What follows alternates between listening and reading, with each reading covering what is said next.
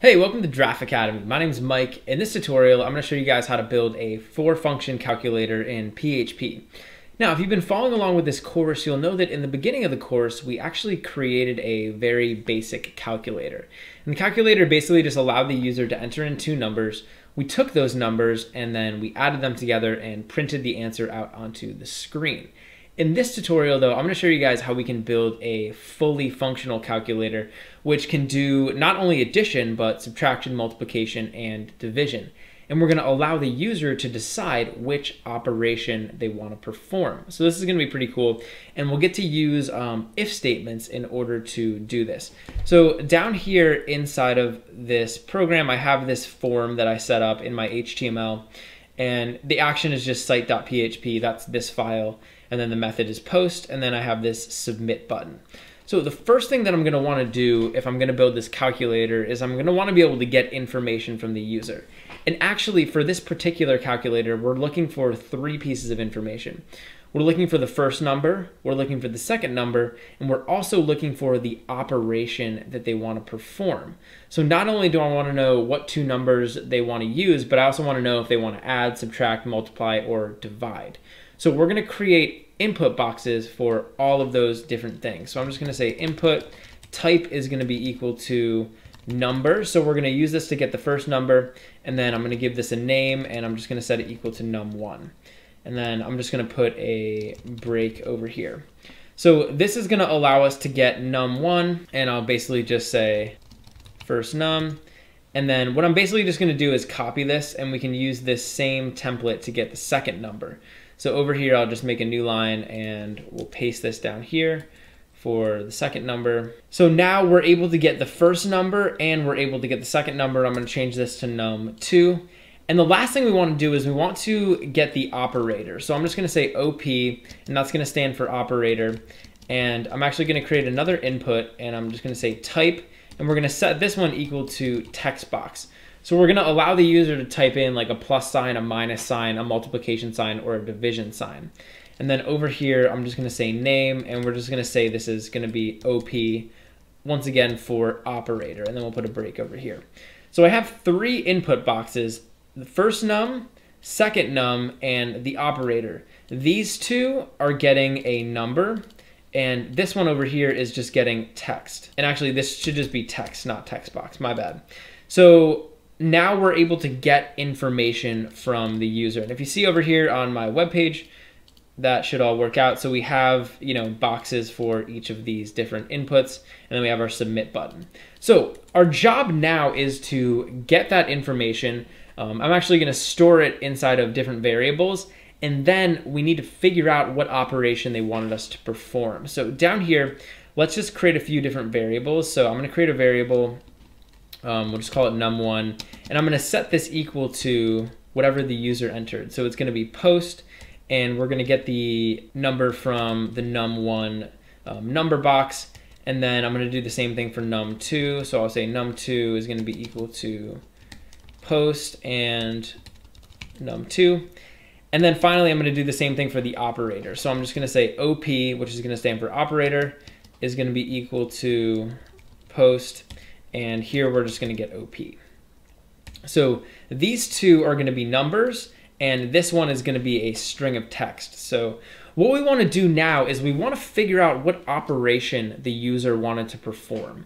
In other words, we have these two numbers, right? And it doesn't really matter what those are, but we also have this operator. And in order to figure out if we need to add the numbers, subtract them, multiply them, etc., we need to figure out what's inside of there. In other words, we need to figure out if it's a plus sign or if it's a minus sign.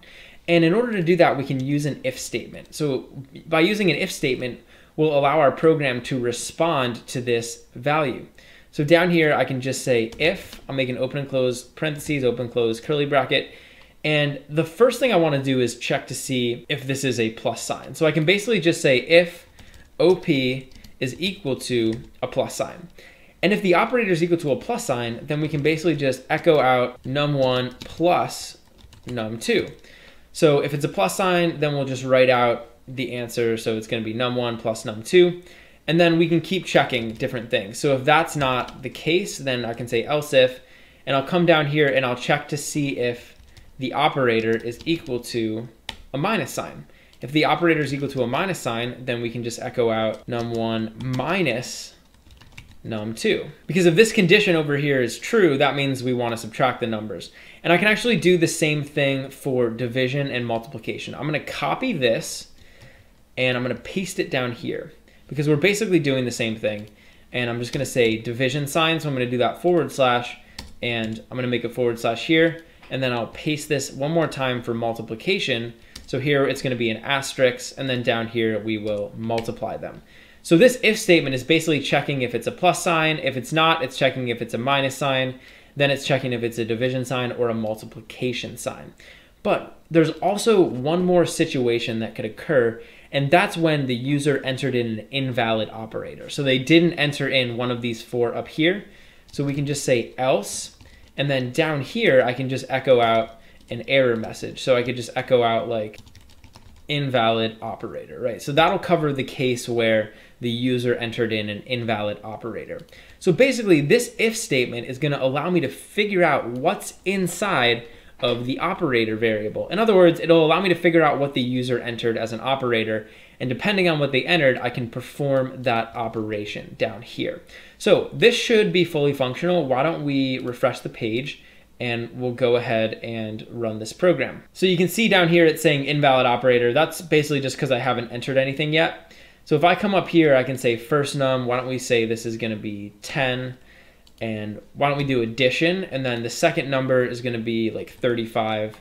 So now when I click submit, it should add those numbers together. So it's going to look through that if statement, figure out which operator we submitted, and it's going to do the operation for us. When I click submit, you see we get 35. So why don't we do 30 and we'll multiply 30 by 2. So now we should get 60, and you can see down here that we do. So that's actually working pretty well. Let's do one more. So I'm going to say like 45, and let's make the operator like some nonsense like draft, and then we'll just say 35. So this is actually going to be an invalid operator, so our program will recognize that and it will show us. So down here, we were able to use this if statement in order to figure out what the operator was that the user entered.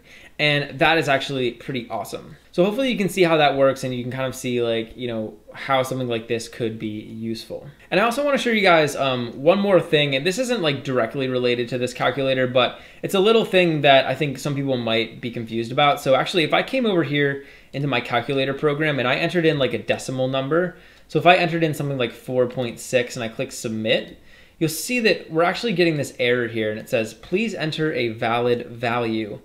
And actually, let me do it again so we get that. The nearest values are 4 and 5. So it didn't actually let me put in here a decimal number. And that's actually has to do with how HTML works. And it basically just has to do with how this input tag works over here. So by default, when we say number, this is only going to take like whole numbers. But we can actually modify that so we could make it so we could use decimal numbers. So I could just say over here, step, and I could set this equal to like 0.1, for example. And now this is going to specify that we can take numbers to this decimal point. So we could basically say numbers to the tens place. So over here, now I should be able to enter in a 4.6 with no problem. So I could say like 4.6 plus 5.0, and it'll be able to do that math for us. But you'll notice if I tried to do like 4.567, this is going to throw an error again because the step is not that significant. So if I said step is 0.001, now I'm going to be able to enter in a number just like this. So I could say like 4.567 plus, and I could do like 9, and now it'll be able to add these numbers together. So that's not necessarily like a PHP limitation, that's more of an HTML limitation. But if you were a little bit confused about that, hopefully that clears it up a little bit. But you know, the main point of this tutorial was to kind of show you guys how we could use an if statement to figure out what a user inputted into our program. Hey, thanks for watching. If you enjoyed the video, please leave a like and subscribe to Draft Academy to be the first to know when we release new content. Also, we're always looking to improve, so if you have any constructive criticism or questions or anything, leave a comment below. Finally, if you're enjoying Draft Academy and you want to help us grow, head over to draftacademy.com/contribute and invest in our future.